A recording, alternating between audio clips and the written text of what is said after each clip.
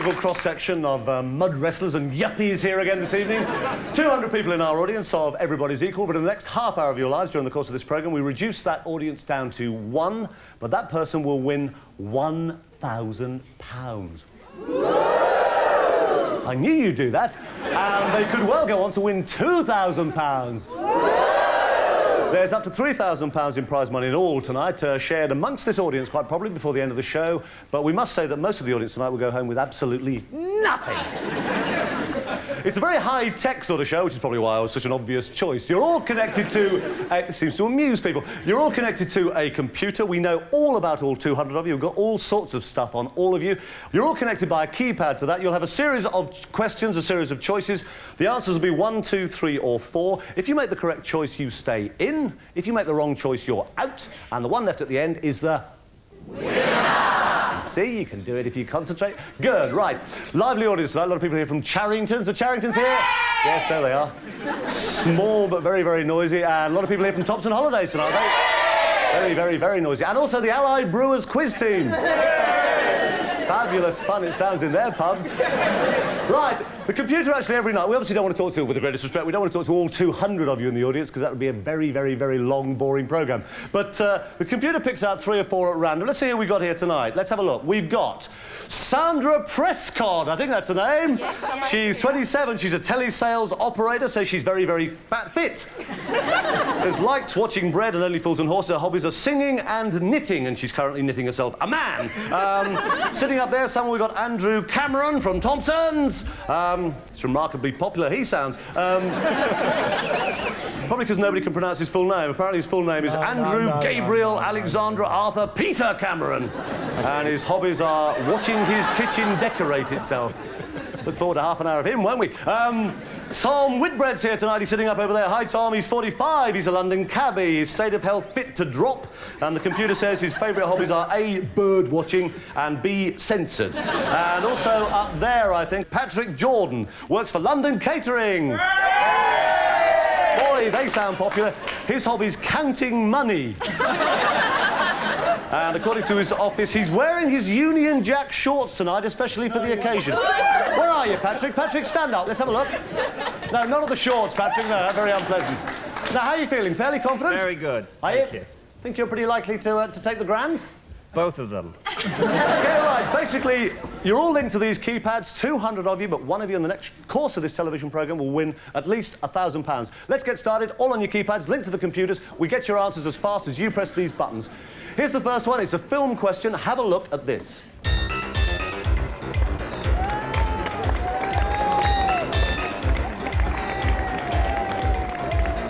There, right, nice and easy to start with. What is the name of this right-wing French politician? 10 seconds, press your keypads, here we go. 10 seconds. Is he Monsieur Le Biro, Monsieur Le Plume, Monsieur Le Pen, or Monsieur Le Bic? He's one of those. 5 more seconds. Have a guess if you don't know, otherwise you'll definitely go out. 2 more seconds. Biro, Plume, Le Pen, or Le Bic? Which one is he? Right, you've all completed your votes. Let's see, first of all, how you voted on the computer. What did you do? Sensibly, nobody at all voted for Biro. 34 of you voted for Le Plume. Monsieur Le Pen got 147, and Monsieur Le Bic got 5. First of all, let's see then what the correct solution was. It's Monsieur Le Pen. Well done. So, let's have a look. What have we got? 147 of you got that right, which means already in round 1, we're getting through them a bit quick tonight, we've got rid of 53 people. One of whom was one of our computer's 4 to follow, Sandra Prescott. Sandra, tell me what you voted for, darling. What happened? Which one? Mr. Bic. Monsieur Le Bic. Yes. Unfortunately, wrong. Say, it's listening to my colleague that wasn't hearing It was her. what? Listening to my colleague and hearing her wrong. Yes. You should have sat next to somebody else, really, shouldn't you? Never mind, Ali. Best of luck with the knitting. You still may come back towards the end of the game. There's still more money to be won at the end of the night. You could get some yet. People have on this series. OK, right, stay there quietly for now. 147 left in. 53 have gone out after 1 round. Right, second question. Here we go. Fingers on your keypads. Which of these London railway stations does not appear on a Monopoly board? Right, here we go, 10 seconds. Is it Liverpool Street, King's Cross, Waterloo or Fenchurch Street? One of those isn't on Monopoly. When you play it, one of those does not take any part at all in the game. You've got 2 more seconds. Come on, press a keypad, have a vote if you don't know. Ooh, right, let's see how you voted. Liverpool Street 3, King's Cross 4, Waterloo 110. Think of an idea what might be the right answer, and 15 on Fenchurch Street. They don't reckon that appears on a Monopoly board. Righto, let's see what the correct solution is. Have a look. 110 for Waterloo. 110 got it right, 37 have gone. I've lost Patrick Jordan now as well. Patrick, where are you? Oh no, we liked him and he was so sure he was going to win £2,000 at least. Sorry, Patrick, fabulous to have met you. You're out. Right. 110 left in. You still may come back towards the end for money. I keep mentioning that, but that has happened a couple of times on the show. Right, 110 left in. One of these 110 will win at least £1,000, could win the £2 grand. Right, here we go. Question number 3. It's a picture question again. Have a look at this piece of film first of all. Then I'll ask you a question. Have a look. Excuse me? What did I abuse? What did I do wrong? I hit it like this? I mean, what? Like that? Was that abusive ball? There he is. You are the pits of the world! 10 seconds on this one. Who is this sportsman's father-in-law? He's one of these 4. Who is he? Is he Robert Redford? Is he George Segal? Is he Walter Matthau? Or is he Ryan O'Neill? Come on, you've got 5 more seconds. 110 left. One of those 4 is McEnroe's father-in-law. Which one is he? Time stops now. Right, let's see how you voted. Nobody for Robert Redford. Somebody reckons that George Segal is John McEnroe's father-in-law, and 108 for Ryan O'Neill. I think possibly that may be more likely to be correct. Let's have a look. What's the answer? Ryan O'Neill. And of course, the great thing about everybody being linked up to a computer is that we can find everybody, because I can tell you the person who thought that George Segal was actually McEnroe's father-in-law, puzzlingly, was Tom Gregory. Where are you, Tom? There you are. Stand up so everyone can look at you. You can feel really embarrassed. Could I just ask why you came to that conclusion? Was it just a wild guess, or...? It was a wild wrong guess, sadly. Sorry about that. OK, we still got Andrew Cameron. Where's Tom Whitbread? Tom, where are you? Tom? You're the cabbie, aren't you? That's the one. You're enjoying it so far? What, the show? Yeah, it's beautiful. Feeling fairly... Well, basically, you think it's beautiful because you're still in. Yeah, that's a shock. OK, best of luck. We've still got Tom, we've still got Andrew Cameron. Right, here we go. Let's move on. Which of these national newspapers has never been edited by a woman? 10 seconds, best of luck, 108 left in. Here we go. Is it the Sunday Express? Is it the Sunday People, the Sunday Mirror, or the News of the World? Sunday Express, Sunday People, Sunday Mirror, News of the World. One of those has never been edited by a woman. 2 more seconds, have a guess if you don't know. 1 more second, time's up. Right, that may well thin you out, I think. Let's see how you did. Let's have a look how you voted first of all. 27 for the Express, 1 for the People, 16 for the Sunday Mirror, and 42 for the News of the World. Right, whichever way, that's going to thin quite a lot of you down. Let's have a little look then. What's the correct answer? Sunday Express, 27 left in. You've gone, haven't you, Tom? You've blown it, haven't you, son? It's a cabbie's favourite. So, sorry about that, you're out, and also Andrew Cameron's gone, so I'm afraid our 4 to follow this evening, try and track their progress. They've all disappeared. We've got 27 left in, 27 left. Now, we're going to reduce these now to 10 to take through to part 2, and one of those 10 people will win at least £1,000. There's up to £3,000 in prize money to be won in about the next quarter of an hour of your lives. I'm going to reduce that 27 down to 10 by a timed round. So you've got to be correct, but you've also got to be very quick. The first correct solutions, the first 10 through the computer, go through to the next round. Right, here we go. Let's have a look at the question first of all. Who succeeded Queen Victoria as Britain's monarch? Here we go. Press your buttons. Now, as soon as you know. Was it Edward VII, George V, William IV or James VI? Edward VII, George V, William IV or James VI? Edward VII, George V, William IV, James VI. Let's see, first of all, how you voted on that. I had 27. Let's see, first of all, how you did. 16 for Edward VII, 7 for George V, nobody for William IV, and 4 for James VI. They might be right, who knows? OK, let's have a look then. Let's have a look, first of all, at the correct solution. Edward VII is right. Right, so it's Edward VII. He came to the throne at the age of 59. He died at 68. He just about got used to enjoying his bus pass, really. So, 16 of you got it right, but I can only take 10 through. So your appreciation, please, for the 10 who got the fastest times with that correct answer. Here they are, these 10. The fastest one of all was Ross Crudgington in just over 1 second, 1.6. Michelle Courtney, Philip Diper, Patrick Benning, Raj Khanna, Carol Baird, Peter Higgs, Jim Edwards, Kathleen Robb, 16, one more, Connie Cameron. Well done, all of you. We'll take a break. In a couple of minutes' time, there'll be £2,000 to be won. Join us again.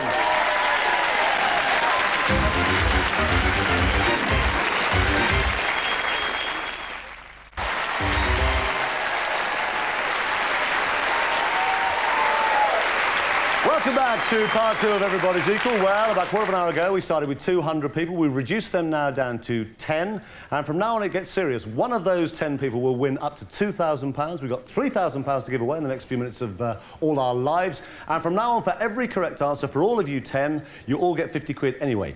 Great. OK, so let's see who the 10 are. One of these is going to win at least £1,000. Here we are. We've got Ross Crudgington. We've got Kathleen Robb. We've got Jim Edwards. We've got Carol Baird. We've got Philip Diper. We've got Michelle Courtney. We've got Peter Higgs. We've got Raj Khanna. We've got Patrick Benning. And we've got Connie Cameron.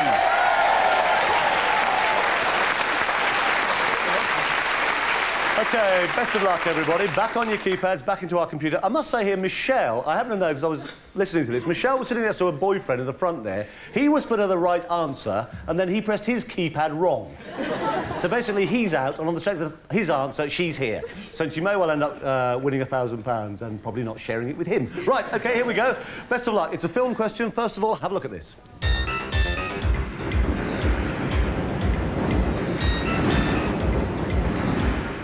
Yes, he wouldn't have dared do that to Mrs. Thatcher, would he? What is the Christian name of this politician's wife?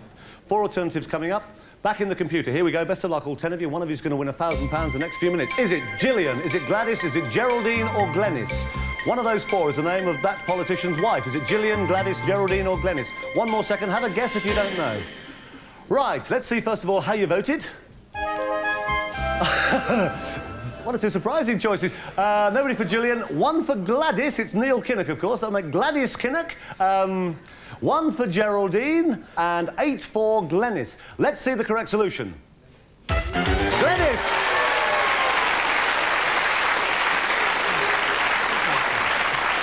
So, Connie, you've gone, haven't you, darling? And you're a cub mistress. I thought you'd know things. Are you a proper one? You do all that dip, dip and all that? Dip, yeah. What are you, Barloo or something? I certainly am. Are you Barloo? Yeah. That's the only one I know, that's all. Good guess. Which one of those? Did you have Gladys? I certainly did. I panicked, I'm afraid. Panic and press the button saying Gladys. And we lost Jim as well. Sorry, James. Jim actually has been he keeps looking and hitting his keypad. Sorry, Sunshine. I'm afraid you pressed the wrong button. It's basically what's called pressing the wrong button, yes. Oh. So, sadly, we say goodbye to Jim and Connie. They're plunged into darkness, but it does mean that the other 8 left in, Ross, Kathleen, Carol, Philip, Michelle, Peter, Raj and Patrick, one of those will win a grand, but they've all now got £50.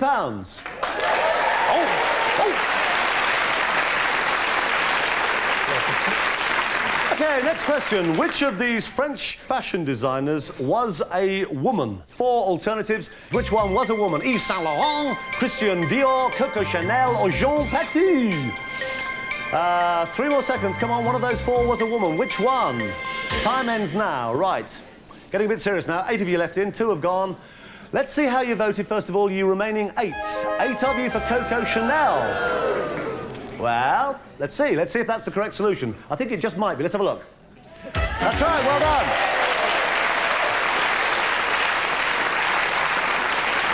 Says here, Coco Chanel's real name was Gabrielle, but she had logically changed it to Coco. Yes, I think I understand that. Right, keep going, keep going. Still 8 of you in. Well done, well done. Now, like Forsyth. 8 of you still left in, which means all 8 of you have now got £100. Right, one of you eight will win £1,000, but you've all at least got £100. Best of luck. Here we go again. This is a film question. Have a look at this clip, then I'll ask you a question. Have a look. And in this precarious business, as you know, you got to be on safeguard. Make sure you got somebody who's sober and responsible and on time. Badly needs a haircut, doesn't he? In which of these films did this star appear? 4 films. In which one did that star, whoever he may be, appear? Into the computer now on your keypads. Have a guess if you don't know. The Third Man, The Magnificent Seven, 12 Angry Men, or The Dirty Dozen? It was one of those 4. Which one? The Third Man, Magnificent Seven, 12 Angry Men, or Dirty Dozen? Time stopped. 8 of you left in. Bust of luck, everybody. Let's see how you voted. Oh, nobody for Third Man, 2 for Magnificent Seven. Nobody for 12 Angry Men, and 6 for The Dirty Dozen. Right, let's see the answer. What was the correct solution? Well done, 6 of you still in. 6 of you still in, and Ross Crudgington, sadly you've got £100, but we liked him. He actually keeps saying to me, all I want to do is go for a wee-wee. Well, you can't go till the end, but you've already got £100. And also on that round, let's have a look. We lost Patrick as well. Pat, you've gone, haven't you? Which one did you go for? Magnificent Seven. Magnificent Seven, no, he wasn't in that. Sorry, sunshine. So, sadly, bye-bye to Ross and to Patrick. Plunge those into darkness, but it does mean the remaining 6 now, Kathleen, Carol, Philip, Michelle, Peter and Raj, they've now got £150.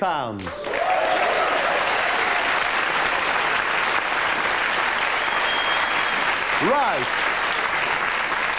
I can tell you now that of those 6, in the next minute and a half, one of those people is going to win at least £1,000, because this is a timed round.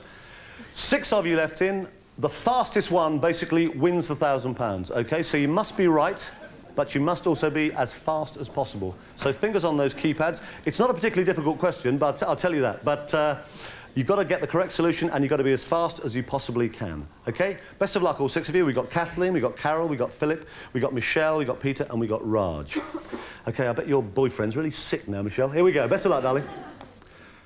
England won the 1966 World Cup.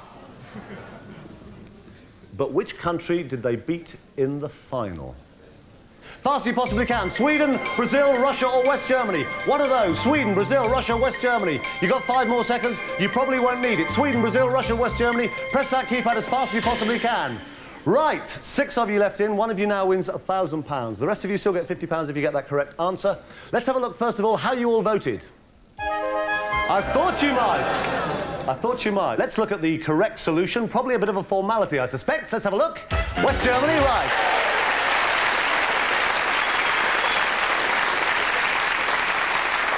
I must tell you, as a point of information, the only person I think I've ever met in the world who didn't know the answer to that was actually the producer of this programme. It's a true story, and he'd probably be thoroughly embarrassed. Right, so 6 of you left in.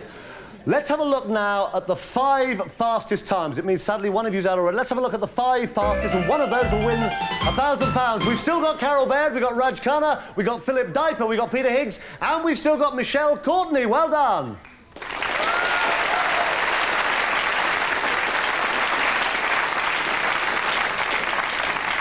It means Kathleen was just that little bit too slow. Michelle, whose boyfriend told her the answer, is still in the running.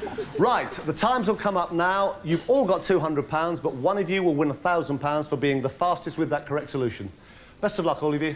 Here we go. Who was the fastest? Tell us, computer, who was the fastest with that answer? It was Raj Khanna, who's just won £1,000. Well done. So, at the top of the show, we had 200 people. We reduced them down to 1. 5 people have gone away with £200, and this guy, Raj Khanna's won £1,000. Come on, Raj. Well done, Raj. Congratulations, well done. I keep calling you Raj, actually. Oh, right, Raj, you, it's yeah. Raj, isn't it? Raj, Whereabouts are you from? I'm from Northern Ireland. Northern Ireland, Raj Khanna from Northern... It's a fine old Irish Yeah, name. it's a very Irish name, isn't it? Yeah. What do you do for a living? I'm a student. Student. So, I bet a lot of people sitting there are absolutely delighted to see a student winning £1,000. Oh, great, that's really pleased me. Never mind, you did terribly well. You find it fairly difficult. Which ones worried you? Which ones you didn't think you got the right answer? None of them. They were all extremely easy. We don't like him, do we? If he gets the next question right, the last question of the night right, he wins another £1,000. But if he's wrong, those of you in the audience who got it right, you share the £1,000. Ah, that's getting better. Right, so 199 of you back in, all back on your keypads. It's slightly difficult, this question. It's slightly different from the other ones because we want you to rearrange a sequence. So 4 numbers will come up. We want you to rearrange all 4 of those numbers. In other words, press all 4 keys in order. Let's have a look at the question first of all. Let's have a look at this. This is hard, as you may have spotted. You tell me the answer. I beg your pardon, will I tell you the answer? Yeah. No, it doesn't work like that. Basically, you tell us the answer, and if it's right, you get money. Ah. OK? Right. Right, OK. Starting from the most junior, place these army ranks in order. It is difficult, but there is another £1,000 involved. So basically, we want to know which one's the most junior of the army ranks, and then up towards whatever the top one is, OK? OK, you'll have 15 seconds. Either he wins £1,000 or some of you do. OK, best of luck, everybody. We want to know the sequence as fast as you see them. Decide which one you think is the correct sequence. Here we go. You've got 15 seconds, and I'll take your answer as soon as the 15 stops, OK? Right, here we go. Major General, Brigadier, Field Marshal, Lieutenant Colonel. You've got 12 more seconds. Rearrange those. Starting from the most junior, first place them in order to the most senior. Major General, Brigadier, Field Marshal, Lieutenant Colonel. Have a guess if you don't know. You could win £1,000. Oh, that's hard. Right. OK, first of all, you're already tonight's winner. You've already got £1,000. Let's take your sequence first of all. So let's see, computer, what first of all is going to be our winner's sequence. Now, what have you chosen? 2, 1, 4, 3. 2, 1, 4, 3, he said, hopefully. 2, Brigadier, Major General, Lieutenant Colonel, and then Field Marshal. OK, punch that one up, computer. Let's look at that. This is the winner's choice for tonight.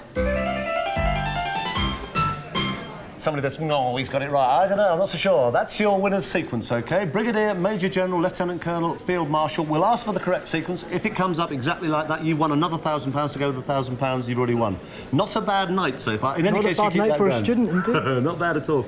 Right, OK, let's have a look then. We want the correct sequence slowly on the right-hand side. Punch it up for me, computer. Let's have a look. First of all, then, on that right-hand side, up comes the correct sequence. This is Raj's on the left. Straight away. Let's have a look at the others. Lieutenant Colonel, Brigadier, Major General and Field Marshal. Not to worry, this guy's already won £1,000 tonight. Well done. And I can tell you that 22 people in the audience got that correct sequence, and they all share £1,000. That breaks down to £45, 46p. Join us again next time for Everybody's Equal. From us, good night. Well done. Great audience.